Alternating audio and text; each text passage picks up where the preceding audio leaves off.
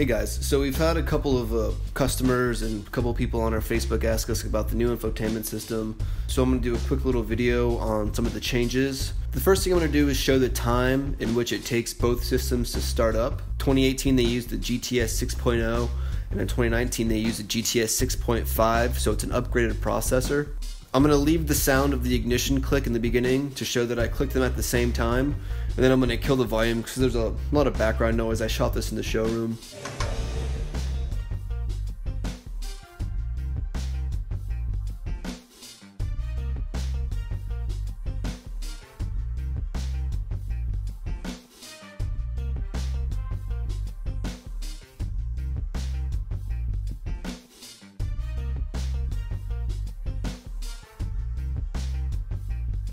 "23 seconds versus 13 seconds. The left side was not paused or altered in any way, and both are new showroom bikes.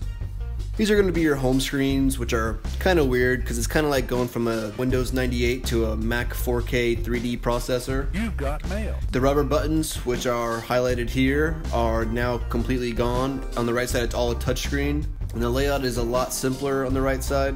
You got your three most important things: music, nav, and phone.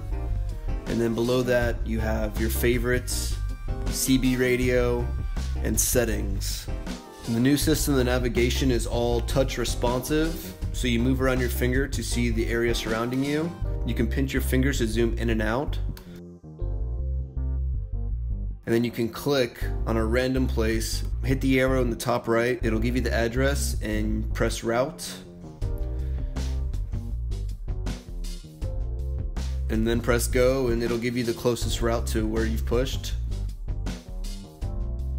as opposed to the old system, which gave you a four-way directional compass pointed to whichever way you wanted to go, and a very laggy plus and minus to zoom in and out.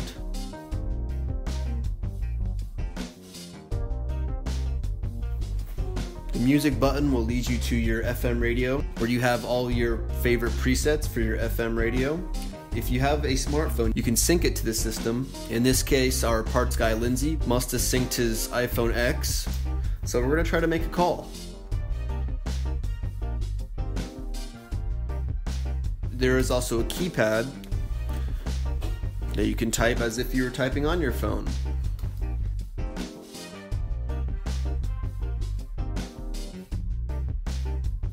Syncing your smartphone is more or less the same. Head on to your settings button and scroll down until where you get to Bluetooth setup.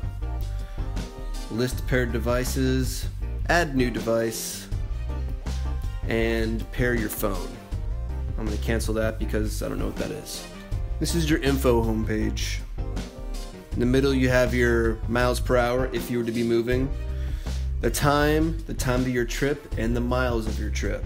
They also give you your elevation and temperature, and I think the elevation has to be calibrated correctly because, well, it's rising and we are not that high above the sea.